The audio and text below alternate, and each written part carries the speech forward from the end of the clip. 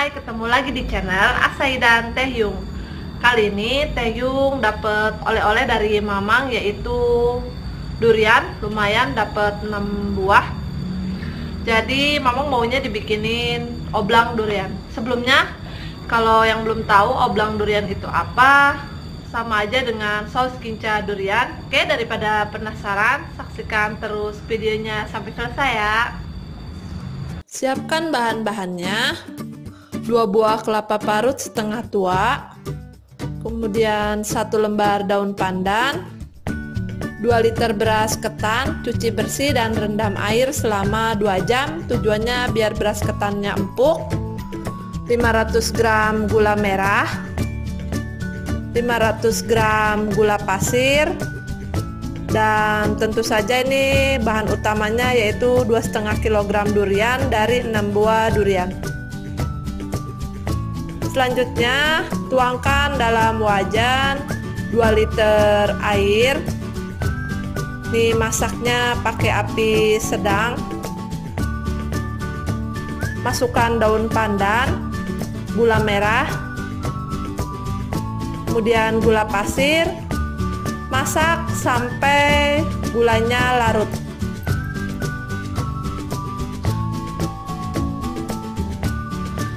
Nih udah mulai larut. Saring larutan gula supaya lebih bersih karena masih kotor. Jika sudah disaring, selanjutnya masukkan semua kelapa parutnya. Aduk sampai rata. Masukkan duriannya. Kalau mau lebih banyak lagi, ini juga boleh sesuai selera. Aduk terus, masak sampai meletup-letup, sampai sedikit menyusut dan kuahnya mengental. Ini udah mulai mengental.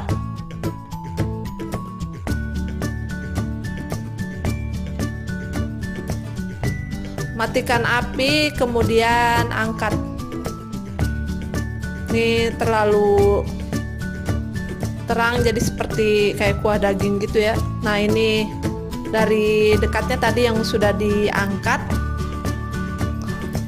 Selanjutnya masak beras ketan. Di sini Tehyung menggunakan kukusan bambu.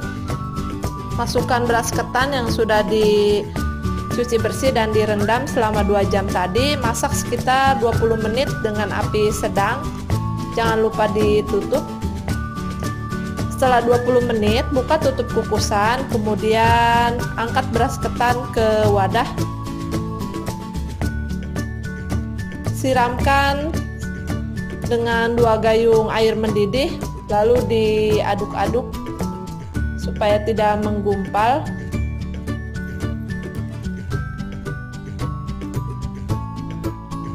Atau boleh juga dengan cara beras direbus air secukupnya sampai kering, kemudian diaduk-aduk dan dikukus. Sekarang kita kukus, tambahkan lagi air untuk mengukusnya.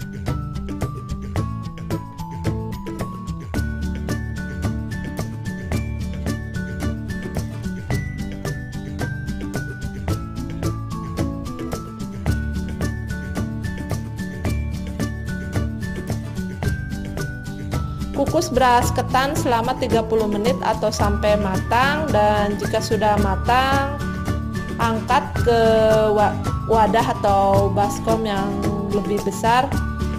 Di sini yang bantuin masaknya Umi. Taburkan garam halus secukupnya sambil diaduk rata.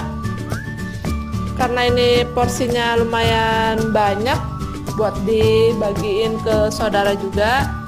Jadi Tehyung dibantuin sama Umi sama saudara juga.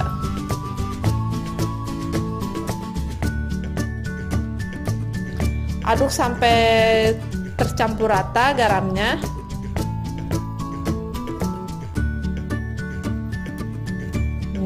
Ini udah siap disajikan dengan oblang duren.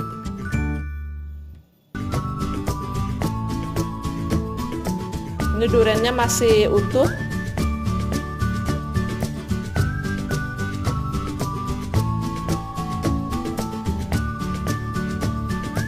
Tuangkan kuahnya. Nih udah selesai. Buat yang belum pernah nyobain gimana rasanya oblang durian, silahkan dicoba ya. Oke, semoga berhasil.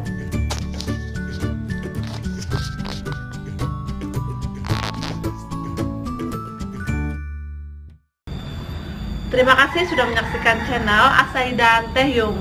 Jangan lupa like, komen, dan subscribe. Serta jangan lupa juga follow IG kita di @asahid_tehyung. Dan untuk lihat deskripsi lengkapnya mengenai oblang durian ini, silahkan lihat asahidtehyung.com. Terima kasih.